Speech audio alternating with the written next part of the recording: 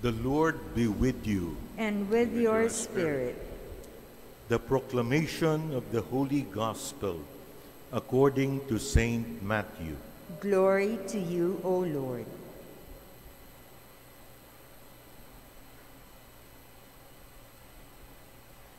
Jesus said to his disciples, "You have heard the commandment, an eye for an eye, a tooth for a tooth.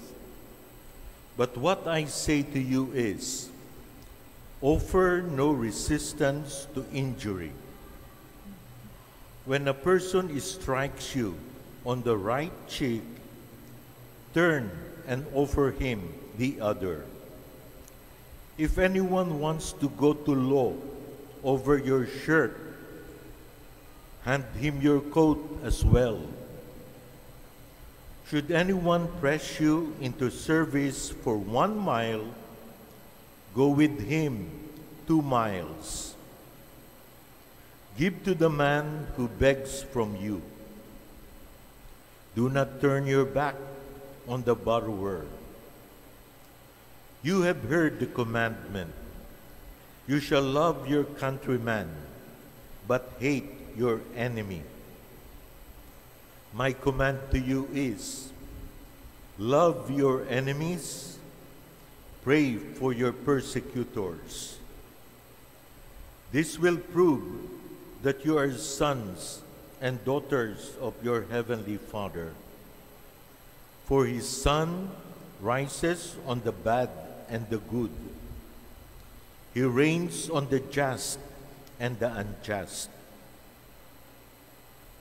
If you love those who love you, what merit is there in that? Do not tax collectors do as much? And if you greet your brothers only, what is so praiseworthy about that? Do not pagans do as much? In a word, you must be perfect, as your heavenly Father is perfect. Sisters and brothers, the Gospel of the Lord. Praise to you, Lord Jesus Christ.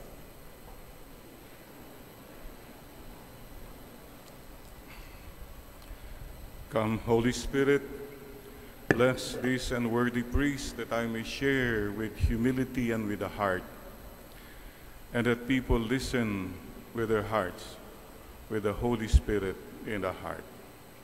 Come, Holy Spirit, come. Sisters and brothers, you are here.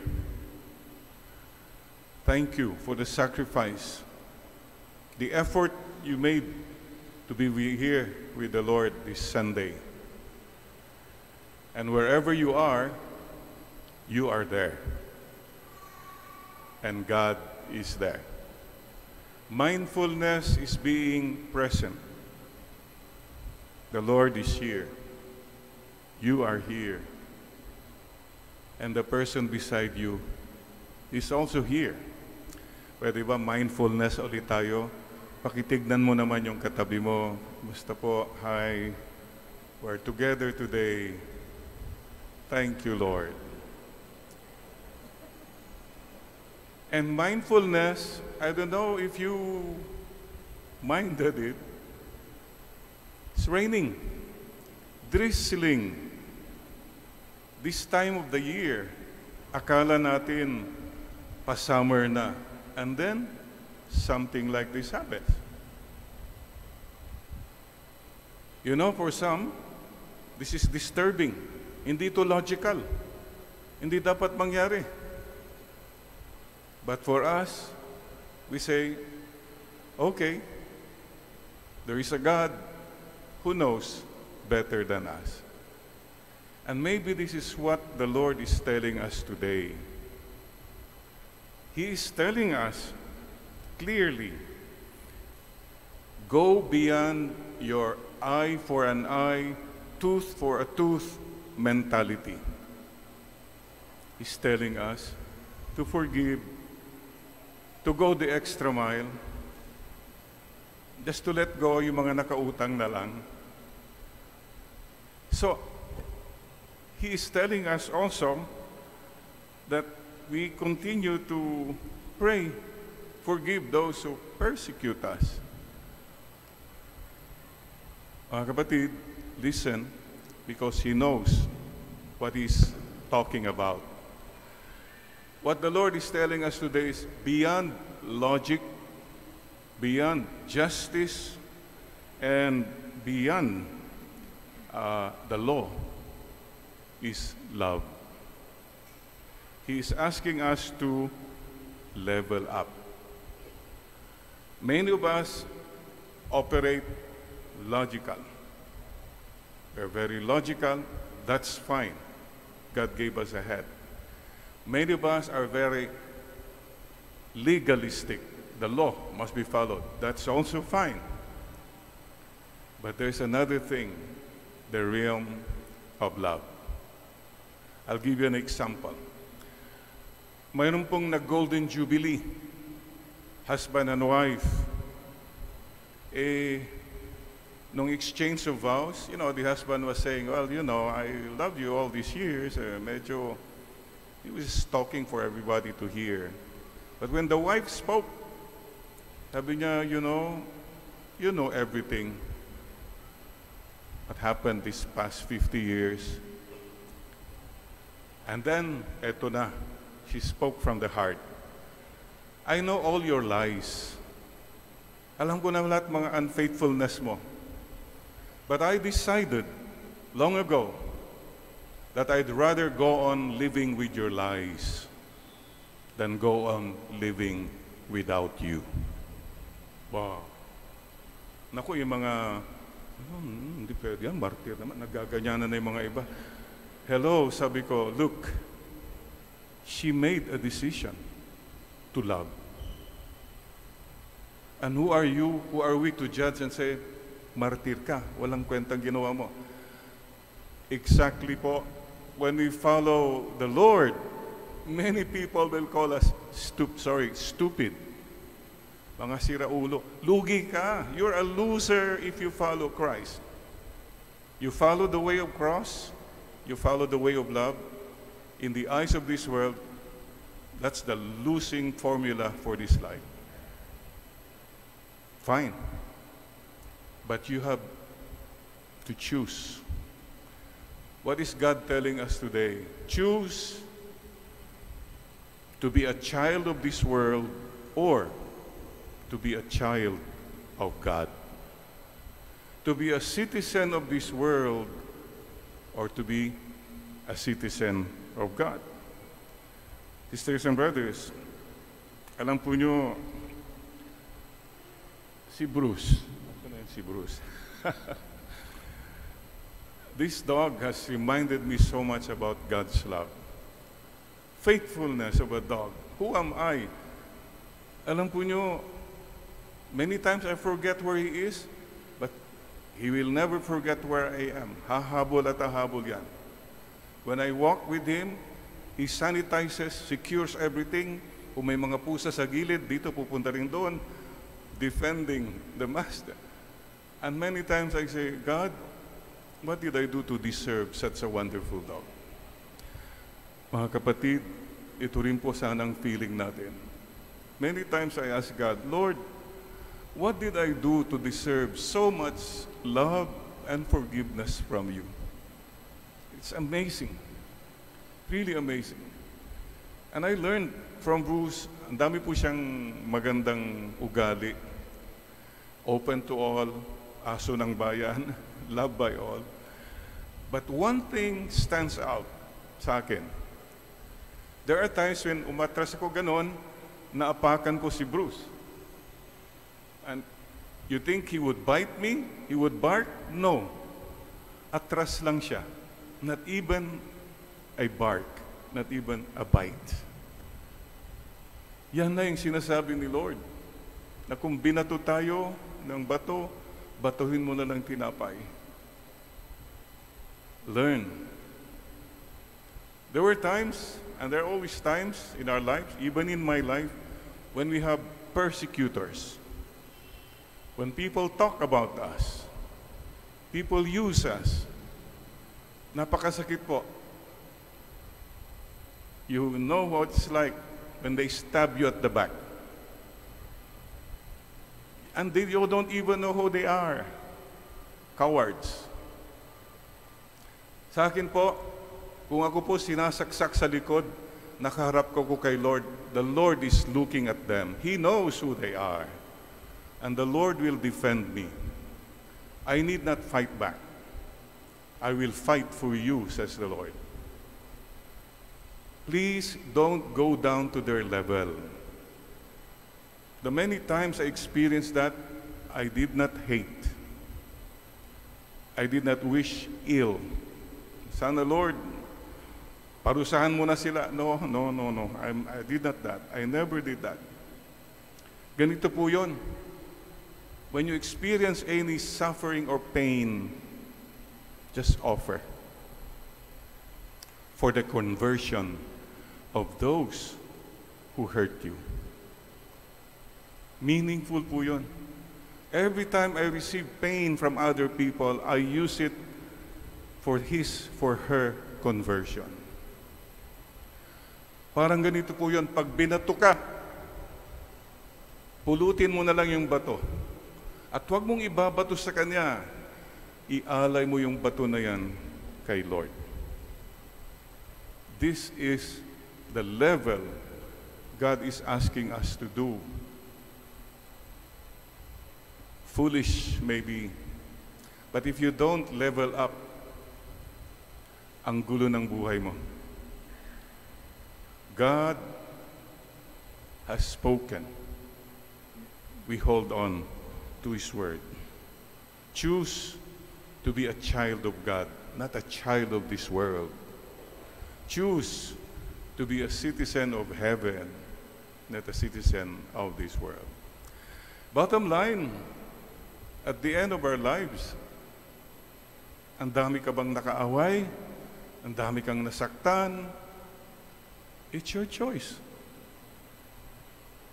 Forgive, especially those who are difficult to forgive. Why is the Lord telling us? Because He knows it is possible. You can do it. And when you do that, you have that peace which this world cannot give nor take away. The challenge is there. So, in short, martyrdom.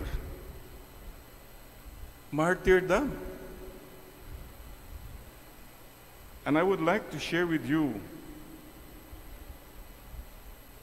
last Friday, our dear Father Rector, Pablito Tagura, SVD, was consecrated a bishop of the Apostolic Vicariate of San Jose Occidental, Mindoro. At alam niyo po ba ang kanyang motto? I lay down my life for my sheep. John chapter 10, verse 15. Animam meam pono pro ovibus. Sabi niya, he was inspired by two martyrs sa SVD po. Second World War, we had Bishop William Finneman, SVD, Bishop of Calapan, Mindoro. He was martyred. He was tortured, slapped by the Japanese because he was protecting the ladies and the sisters. The Japanese wanted to make something out of them. Yun. Nilagay siya sa isang maliit na bangka, and they tied his hands, and somewhere there, tinulak na siya. His body was never found near Isla Verde. Bishop Theodore Brutenbrook was helping also the people, and especially the prisoners. He disappeared. Ito po yung tinatawag natin mga one-time, big-time martyrs. They died for the faith. By the way, all the apostles, 12, all died a martyr's death. Lahat sila. May mga pinugutan, may mga na-crucify, binaliktad yung crucifixion, everything. Nilagay sa kumukulong langis. All except one, I think, St. John did not die a martyr's death. One time, big time martyrdom. It's a gift given only to some. But for us, little time, everyday martyrdom. To live the faith. So mga kapatid, lahat naman tayo may experience ng martyrdom. When you go out of your comfort zone, sige, pagbibigyan ko na lang. That's martyrdom already. O sige, ako na lang gagawa. O sige, tatahimik na lang ako, hindi ko na lang sasagutin ito. These are little martyrdoms every day. And that's what God is calling us to do. Tignan nyo, your relationship, mag-asawa, mga anak, if you follow that road that the Lord is telling, you'll have a more peaceful life together. Pero kung may nagsalita, babanatan din ang salita. Eye for an eye, tooth for a tooth, endless. Walang katapusan. Somebody's got to give. Somebody's got to take the road of humility. Palagi kong sinasabi sa wedding, husband and wife, you know, tignan nyo yung chopsticks. Isa lang ang gumagalaw sa chopsticks, right? Yung isa steady lang. Yun. Kung galit yung isa, tahimik lang yung isa. That's you, the husband. Tumahimik ka na lang. Wala nang problema, di ba? Anyway, vice versa. Try it. Try what the Lord is telling us. To give the extra mile, to do the extra mile, give the extra smile. Give God a chance. Give love a chance. Go beyond your logic. Go beyond your legalistic mind, your justice and all. Go to love. That's the challenge for all of us. A good shepherd. And Bishop 𝗕𝗲𝘚 told us in that last Friday, what is it to be a everyday, simple martyr? Selfless service and going beyond my comfort zones. Try it. But also, you know, do it with joy. Kasi may mga martir ang tatapang, hindi nyo ba alam ang ginagawa ko sa inyo? Ang dami akong sakripisyo. Kapatid, whenever you're given a chance to love, be happy. God loves a cheerful giver. Don't keep a record. Binibilang mo kasi yung ginawa ko to, ginawa ko to, ginawa ko to. Tapos ipapakuha mo sa kanila. No. Alam na ni Lord yun. Bahala na siya. Maganda po yung sinare ni Bishop 𝗕𝗲𝘚. He said, nung sinabi niya sa mama niya, 93-year-old mama, Mama, magiging bishop na ako. Alam niyo, sabi ng mama niya, ay mabuti naman anak, matatakpan na yung kalbo mo dito, mayroon ka ng skull cap. Imagine that simple joy. At saka, when he was now vacationing in Abra, may nagkakaraoke. Ang ingay. You know, Bishop Pops is very, about these things. Bakit ganyan? Sabi daw ni mama niya, bayaan mo na anak, once a year lang naman yan, Christmas. Hindi, ipabarangay na natin para tumahimik naman sila, nakakaistorbo sila. Again, the mother said, anak, bishop ka na, dagdagan mo ang pasensya mo, ha? Words of wisdom.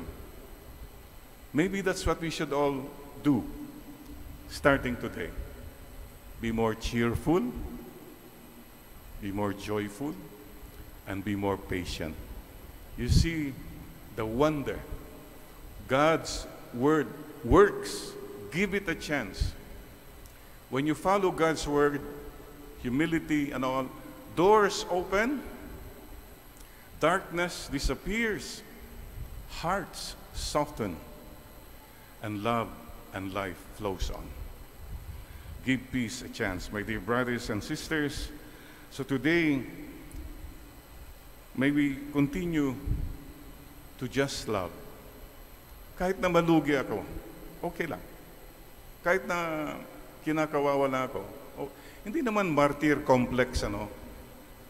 Pamartir ka ng pamartir. Hindi ho yun. Ibig sabihin, I'm doing it because this is what the Lord asked me to. You know the meaning of martyr? Martyrion? A witness. You witness about God's love. Nakikita ka ng mga tao and they realize there is a God. Witnessing po yun. And by the way, Ash Wednesday na. Where were you last year? Anong araw yung Ash Wednesday last year, Father? Wednesday, yeah, that's right. O yun naman, wala namang gumingiti na. Anyway, I have a very simple suggestion for the season of Lent. Ito po ay time for tiis ganda. Anong ibig sabihin ng tiis ganda? Sacrifice. Yun na yan. Fasting, abstinence, fasting from your gadgets, the works. You do it with love. Self-imposed martyrdom na yan. Pangalawa po, linis, ganda, confession, penance. That's it. Yun pong kailangan ibig sabihin nito, cleansing. Pangatlo po, it's a time for alay samba. More prayers. We invite you, Stations of the Cross at the back, sanctuary. Come. You experience the Stations of the Cross there. Do it with the heart. And number 4, alay kapwa. Help people. Share your blessings. Do it in secret. Do it with joy. So, tiis ganda, sacrifice, linis ganda, cleansing, penance, confession, alay samba, more prayers with God, and alay kapwa. You help people. Mindfulness. Tignan mo nga uling katabi mo, yung mukha niya, wala bang tiis ganda yan namin? Anong atmosphere ng mukha niya? And very important. By the way, tomorrow I will go to the U.S. for talks, recollections, and masses. I'll be back March 15 or somewhere there. Please pray for me. And I ask myself, why do I go? I'm sure the reason is, okay, if I could share mission, I could share God's love. So the masses will continue, same, and in lieu of the harana, mahirap naman nag-harana ako doon mag-isa, no? I'll just be sending also a 7-minute Sunday reflection. If you can play it here or also in the YouTube channel. So mga kapatid, one with you, pray for me, I pray for you. Give God a chance. Give love a chance. Let God's word work. Try it. You'll be amazed. If you take the road of humility, you take the road of sacrifice, you take the road of hiddenness, you take the road of service, you'll have the joy which the world cannot give nor take away. And somebody said, anyway, at the end of life, what really matters is not what we bought, but what we built. Not what we got, but what we shared. Not our competence, but our character. And not our success, but our significance. Live a life that matters. Live a life of love. As we bow our heads, we again reflect before the Lord. Lord, help us to fill the world with love in any way we can, in whatever way we can, while we still can. And to fill the world with love, and to fill the world with love, and to fill the world with love, my whole life through. This is our humble request, gift to the Lord this morning, together with Mama Mary, who lived a life so full of love. Amen, Lord, amen.